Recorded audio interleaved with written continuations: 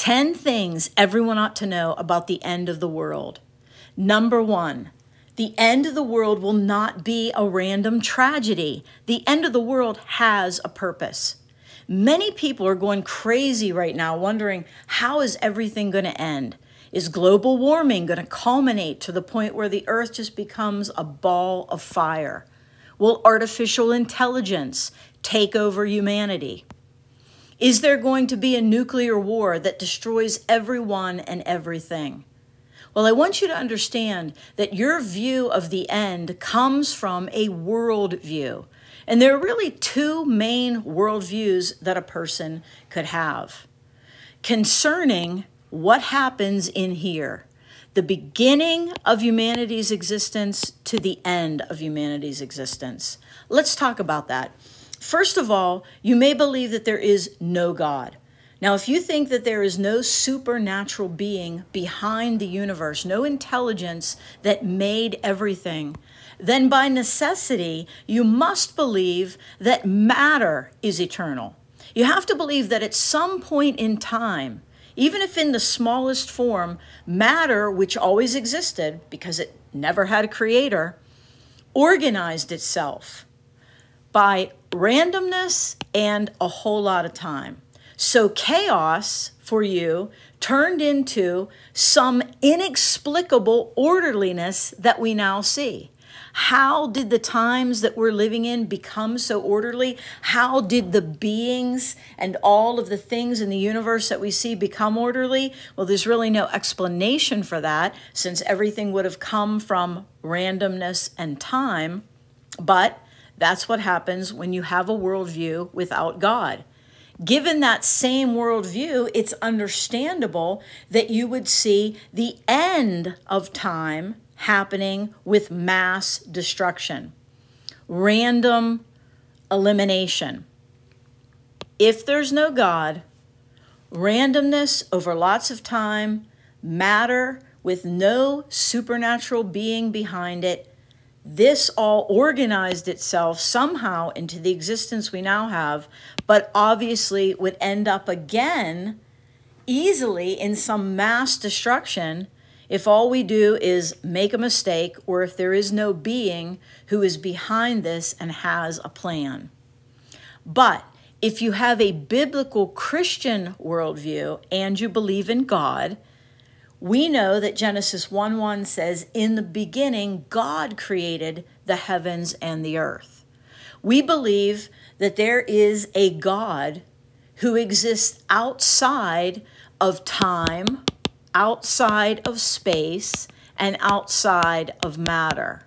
We believe that this God was able to create all three of these things because he exists outside of them. And that was the beginning of time and the beginning of the universe as we know it. We believe that this God is eternal. He had no beginning and he has no end. There was a time when no world, no universe existed, but God did. And at some point, God decided to create time, space, and matter. That's this point right here. This is Genesis 1:1. In the beginning, God created the heavens and the earth. We believe then that we humans, through our rebellion against this perfect and eternal God, it was our willful sin against his way and his plan.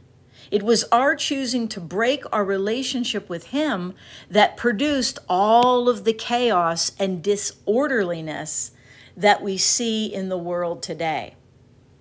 Yes, we see some order in the universe, but what we really know is behind it is a lot of chaos, a lot of pain, a lot of trouble, a lot of inexplicable things, a lot of horror. We believe that came as a result of human rebellion. That came as a result of sin against this eternal God.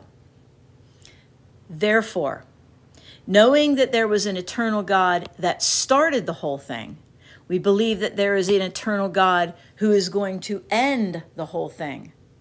A God who is greater than this rebellion and this chaos that we see ourselves in. And at some point, he is going to remake this world into a world of perfection.